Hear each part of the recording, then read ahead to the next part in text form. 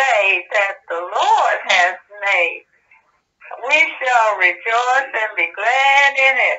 Hallelujah, hallelujah. To God be the glory for all the good things He's done in our lives. Hallelujah, praise the Lord. Love you.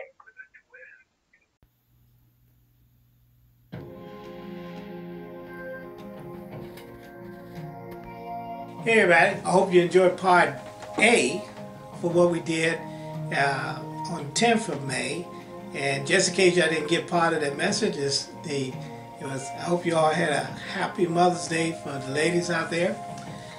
And what we're focusing on in part A, and now this is part B, is that we want to have a personal relationship with God.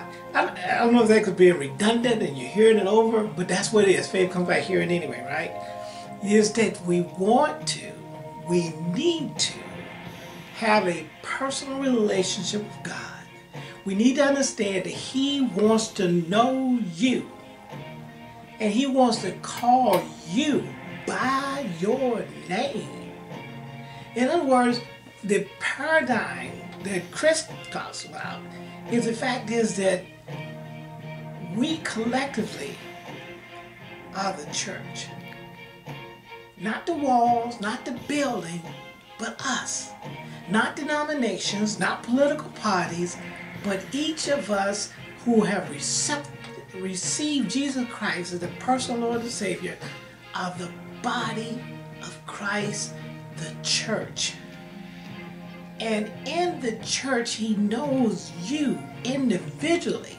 Because one of the scriptures we talked about, the fact is that even the very number of hairs on your head, and I put in the fact I ain't got that many, but the fact is that He knows you so well, that you are so valuable to Him, that He knows the number of hairs on the top of your head.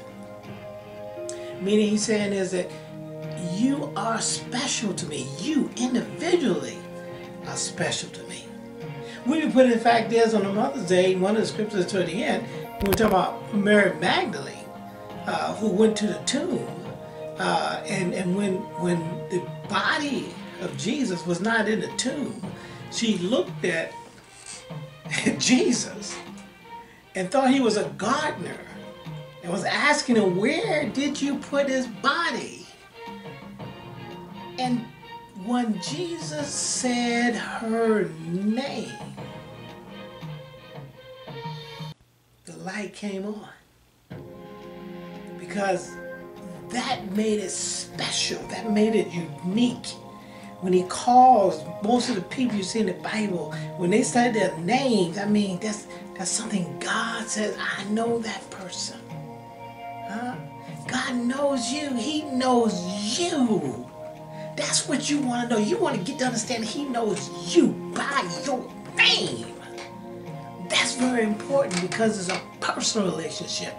We talk it, we heard it, but do we really understand that there's a personal relationship between you and God individually and with us all collectively? It's unfortunate, and I hope most of you are still staying safe and practicing as much as that social distancing. I hope you're putting on your mask, not to protect you, but to protect somebody else. Show love when you put on that mask. The thing is that what has happened right now, we're in this condition, and who knows how long it's going to last.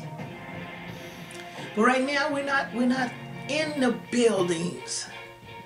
We're at home.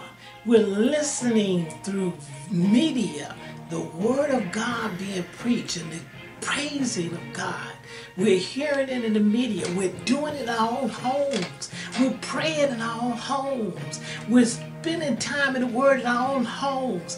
We're sitting there praying and believing and worshiping, praising God alone or in a family, because we're developing the part we said in Philippians 3:10, that I may know Him and the power of His resurrection and the fellowship of his suffering, being conformed unto death, his death.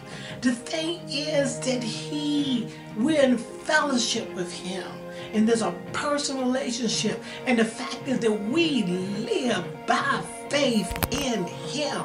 His faith does not mean you don't do nothing. Faith means my confidence is that the things that I do, he is with me and he is going to bring me through. That's living by faith and by having a personal relationship. See, some of you know me. Some of you know me from the past when I was young and when I was back in Hopewell and back in college, and the fact is that you got to know me and I got to know you. And the thing is that God, Jesus Christ, the day we received him was the beginning of a relationship of knowing him and having faith that he will bring us through our wilderness and our tests. Getting to the point where we put our trust. You know, one of the people put in the tape and said is, why would you run to a building to hear from he that's in you? Listen to what he just said. In other words, when you go to church, the buildings, you bring Christ with you because he's in you. When you leave the building, he is in you. When you're going through your storms in life, he is with you. When you're dealing with this pestilence we're dealing with right now, he is with you. Greater is he that's in you than he that's in the world, and he knows your name. So what I want to say is that you live by faith. And you want to have that personal relationship to listen to him. Because I'm going to tell you something. I listen to listen to somebody else. Or to listen to myself. But let's talk about, some of you got the point where I got to listen. I got to go run and get and hear from somebody else. And the fact is that I don't have, and you don't have, and we both don't have faith in ourselves and other people. I hope we don't have faith in mankind. I hope we don't. Because you're going to be disappointed. And I know you don't have faith in yourself because I know you've been disappointed in yourself. But I know you've been disappointed in your fellow man too. When it comes down to the things that happens in life, and when you comes in the storms and you're on a foundation on the rock of Christ, or if you're on a foundation of the sand of dealing with people and trusting in people and hoping that people are going to do it, when you put your trust in a party, when you put your trust in people, your own ability.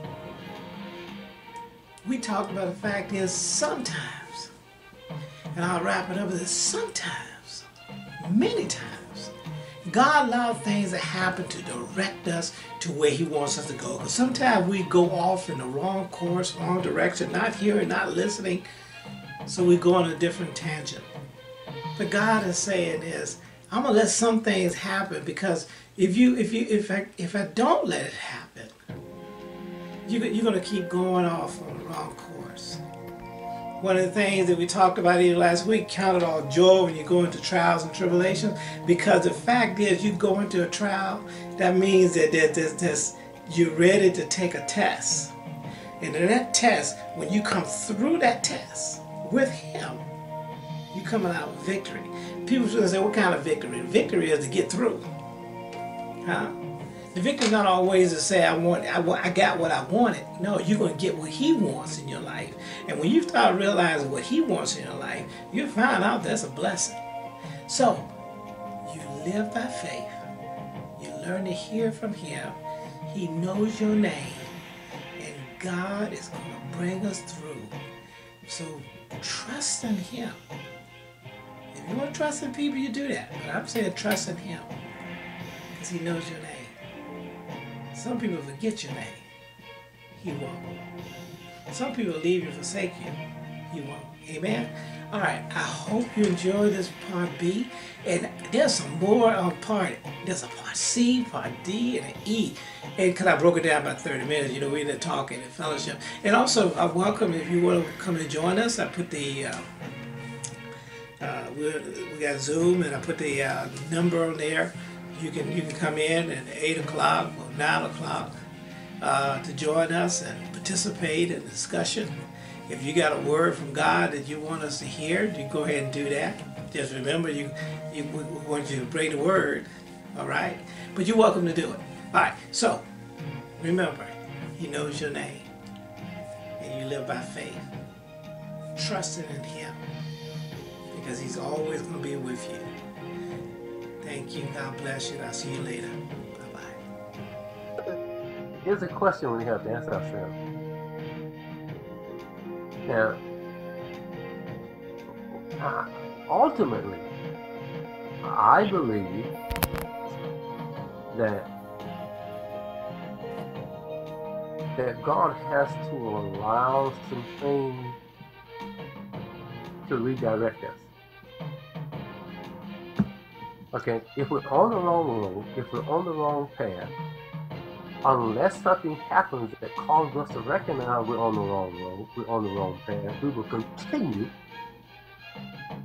on that path. Absolutely. Even if that path is headed to the end, is headed for destruction. Mm-hmm. Now, but the pandemic itself will never change a man's treasure.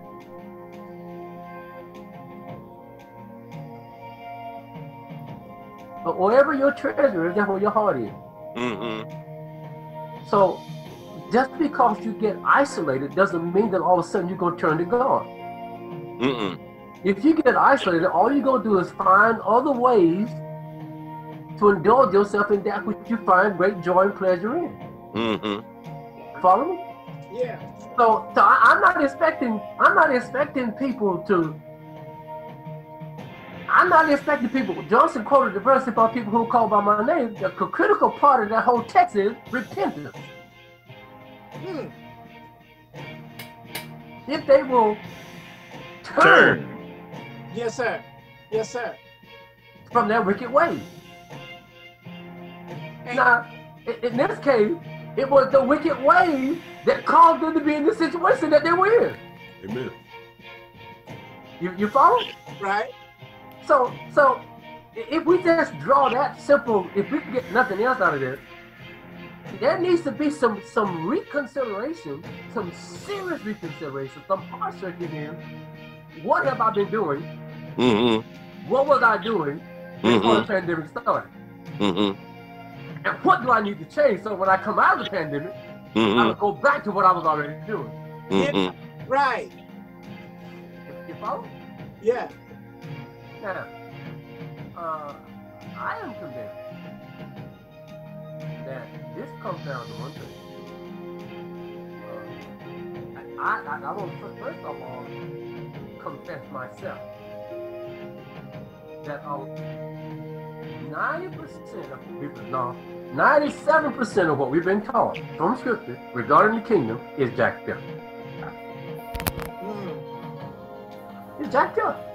And if you took some time while this thing was going on and did some real serious searching in Scripture, you begin to realize there ain't nowhere in the world we can ever get the results of Scripture doing what we're doing. Amen.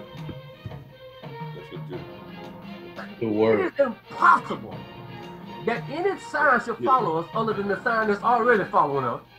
It is impossible we can get biblical signs. We don't understand when God said the just shall live by faith. Well, see, we don't understand what He means. We think faith is an event. I was doing I've been looking at this thing, faith. Do you realize that faith in itself, the act of faith, that God has designed faith itself to be the very core of humility?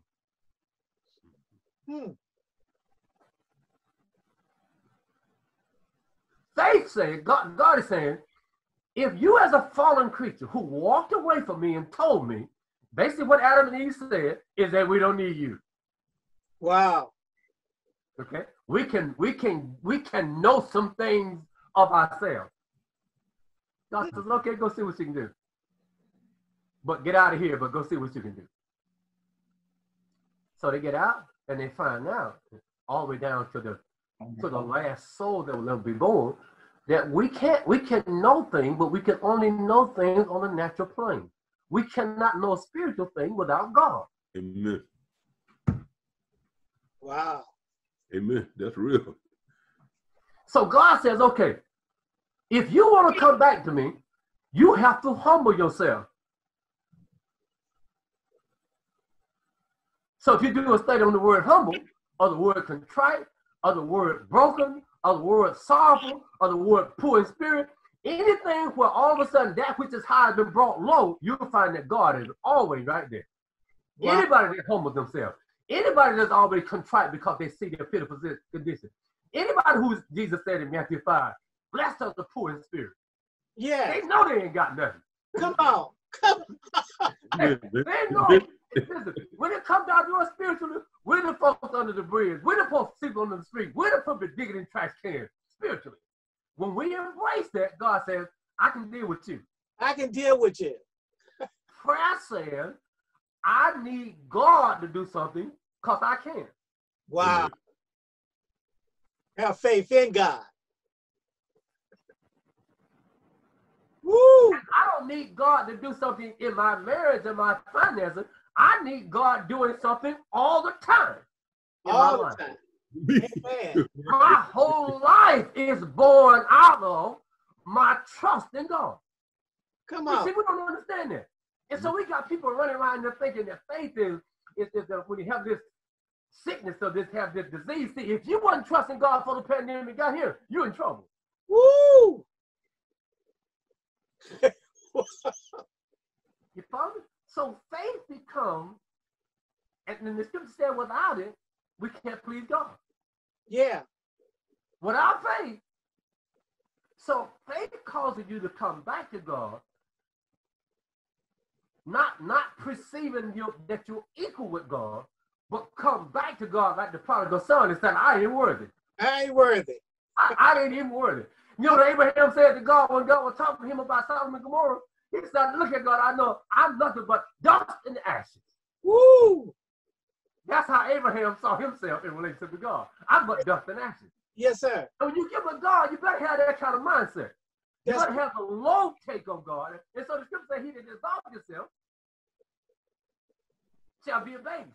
But he that humbles himself shall be exalted. Come on now. We come to the place where we realize, God, I'm created for you. I'm the cup with nothing in it. I was designed to be filled with God. It is only then that I can find my purpose, I can find wholeness, I can find meaning, I can find direction, I can find satisfaction. All of that depends on we were designed to be filled with God. Yes, sir. So faith is the foundational thing whereby you do the first thing that God requires, and that is that you humble yourself before God. Mm. Does that make sense? Yeah, I think that goes with Chris talking about this. The paradigm, Chris, was some people run to the church building when they had needs. They now the paradigm is, oh, you can't run to the church because the church ain't open. The four buildings not open, or the four walls are not open. But you can run to me because I'm still here. Yeah. Mm-hmm. And so it becomes very individual. And see, once you get that simple hook in place, once you understand that you are supposed to live your life in absolute and total dependence upon God. Amen. You know, it goes with, I'm getting a little ahead of ourselves in the next slide. But in Matthew's, after Jesus had spoke, you know, about building your house. Yes, sir. Yes, sir. Stone and sand. But at the end of that, where it talks about the authority of Jesus, it says, and it came to pass, this is Matthew 7:28 says, and it came to pass when Jesus had ended these sayings the people were astonished at his doctrine, Yes, sir. for he taught them as one having authority Yes. and not as the scribes, which is the secretaries, Yes. basically. Yeah. So they've been taught by secretaries. Mm. Yeah. You know what I'm saying? Right. They have not gone to the person who has the authority. They don't have a relationship with the one with authority. They have a relationship with the scribes. Indeed. Why do you need to go back to a building to get in touch with the one who's living inside of you? Because they're taught that. They're taught everything happens in that building. Go out and get some folks to be saved and bring them to the building to get saved. Woo!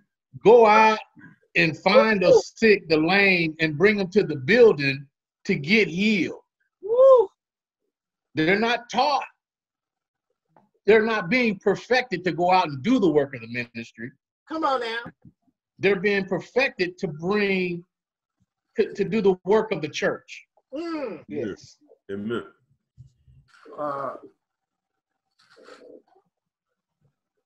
I think one thing the bishop said that kind of like Steve with me, when you realize you don't know what you're doing, you're more apt to ask somebody for direction. And I think even the example you just gave, it's an example of us thinking we know what we're doing. I remember when I went into the witness on the street and you go to somebody and say, "Are you saved?" And that was the intro. And then that was the canned intro that we use continually. So we learned to do that, but it was not effective. Because people would say, yeah, and then you got nowhere else to go except to somebody else asking the same question. You're like, are you saved? But that wasn't Christ's method of doing business, and I gotta say, isn't Christ's method. Because we are the person that is actually orchestrating the show, the one who initiated it, lives inside of us and gives us direction as we go in real time. But we seek to get information and then, use it to accomplish a task that we're not capable of doing because we don't have that kind of information flow in our heads. We can't handle that kind of information. But God is talking to us even as we go and walk, as we go through the day, as we're approaching other people concerning salvation. He's feeding information to us. Come on. We won't listen to that if we think we already know what we're doing. Yeah. So Elder, are you telling me that we are far more traditional than we want to give ourselves credit for being? Oh yeah, definitely so. And I don't think we know, even when we're trying to be a little bit more, what's the word, advanced or, a little bit more forward thinking, we have a tendency inherently to slip back into that mode because initially in the flesh, that's how we operated, except soothsayers who knew they had to go to demons for information. But we thought that we could learn something and go out and do it. Well, we've been taught 7 steps, a recipe, three stages. Yep. And so we're built to be traditional. And so I guess as I'm looking at things and listening to what you're saying, we're probably 95% of everything we do is by tradition. Yes. 98. 98. That was what you were saying, Jimmy, was just stirring in my spirit before you even open your mouth. That we're not being taught who we are in Christ. Right. We're not being taught the full redemptive work that happened when Christ died for our sins. Not only died, but when he was resurrected. We're not taught what all that encompasses. Yeah. What we're being taught is disqualification of that. We don't know who we are in Christ. And if you don't know who you are, and somebody's trying to, if you are a king and someone's constantly telling you what you need to do to become a king, then you're not going to know that you're a king. It's just like this right here. Last week, we played golf after church, and I was talking to the bishop, and I was just messing with him, talking about, how he has everything in life that he wants, all the toys, materialistic thing. He said, no, I don't have everything. I said, what you don't have? And he went back to the same scripture that was used today. He said, that I may know him. that I may know him. In the power, yes, sir. And I mean, that should just be a hunger, just a thirst in us. Yeah. That drives us towards away from tradition and closer to the cross and those kind of things, because of all that other stuff don't really mean nothing, man. It's boiled down to that I may know him. Yes, sir. Yes, sir. Yeah. That's great. Can I share let me share my screen with you. Can I share my screen with you? Yes, sir. Yes, sir. I want to show you something. I don't know if y'all can you see this? Let's see. You already. He should be able to share. You put the share on there? Can you see it? Not yet. You're not sharing. I don't. Because I think you can share. I know some people got an account can share anyway. There it is. It's coming, Bishop. You see that? Yeah. Yeah. Okay. Let me see if I can open this up. Can you see that? We see two. You try. Yes, sir. Okay. What is this? Somebody tell me what the topic says. The glory of becoming. The glory of becoming. God knew you. God knew. There should be a K in there. Knew you. How God see you in Christ. No, it says the glory of becoming God's and knew you. Yeah. You the new you in Christ. Yes. This is the you that God created in Christ. Amen. Okay. And the question is, see, this is how God sees you. But see, the question is, how do you see you? How you see it. Right. And see, tradition has never taught you how you're supposed to see you. Amen. And if you start talking to folks, they'll tell you everything about them that's contrary to what God said. Yes. Mm-hmm. So Jesus started John 15 by saying something. In John 15, verse 1, Jesus said, I am the true vine. Thank you, Jesus. Now, why does they need to say I'm the true vine? Because there's a lot of different vines you can get on and never get on the right tree or bring forth the right fruit. Because there's some false ones out there. Right. Right. And you can perceive that you're connected to the true vine, when in fact, you're connected to a corrupt. And I think it's Isaiah chapter 5. God said, I planted a vineyard. I had the best vine. I had the best soil. Woo! I got all the rocks out. I did everything you could do to get good grapes. Yes, and sir. it brought forth sour grapes. Woo! So Jesus shows up and said, y'all were supposed to be the vine. Woo! Y'all were supposed to give God what he wanted. Come on. So because you failed, he sent me. Woo! I'm here to give God exactly what he wants. Come on now. And so what I found out is you can think you're in the reality of God, yes, when sir. in fact you're deceived and connected to something that's a cult. Woo! Mm-hmm. Hey, Bishop, just to throw this in there, God was telling me this one scripture. You know, we're back to Genesis. He brought this up way back in Genesis chapter 11, when those people said, let's go make a name for ourselves. Let's build our own city. And God had to go down and scatter them, you know, because they were doing opposite of what he wanted. Amen. And that sounds exactly what we're talking about, Chris, even today. In other words, because some of even like mega ministries or small ministries too, build a name for ourselves. And then the foundation is Jesus Christ. What church you go to? I am the church. What do you mean, what church I go to? I am the church. Jesus is the head. That's where I go to.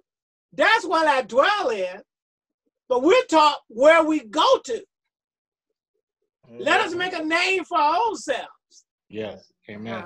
You know what comes to mind is Malcolm X. Mm-hmm. Yeah. He always started out saying, the Honorable Elijah Muhammad. He never pointed to himself. Yeah. And likewise, we should always, God says, Jesus Christ says, God desires. Yes, sir. You know, and like Malcolm X always pointed at who he thought was the source. Come on. We should be doing the same. It's just an example of what these mega churches has missed out on. You know what I'm saying? Their name has become great. T.D. Jakes. You know what I'm saying? So I can listen to people as just going through life itself, and T.D. Jakes will come on and he's got everybody's ear. T.D. Jakes said, yeah. You know what I'm saying? When your name becomes greater than the one that you're serving, you know, there's something's amiss. Wow. Yeah. While you talk about Malcolm X, I just want to point out, you do realize that all of his life, Malcolm X thought that he was in the true Islam. Yes. Yes, sir. All of his life, he thought he was following the true thing. And then he found out he was in a cult. Yeah. Wow. That Christian. You know, Bishop, I wanted it better to say, Chris, are you saved? Opposed to the question is, are you the church? Are you the church, Brother Addison? You know what I mean? Yeah, I'm a member of the body. You said that. We're asking, are you saved? Say, are you the church? Yeah. Are you one of the people that know Jesus? I just need to know. I need to know who I'm talking to. Yeah. So we have to answer our question. I said this question: how has God ordained each of us to see ourselves in Christ? Bishop, before you answer that question, or continue on that, let me share this verse that goes with what I think kind of leads to where you're coming from. Let me share this.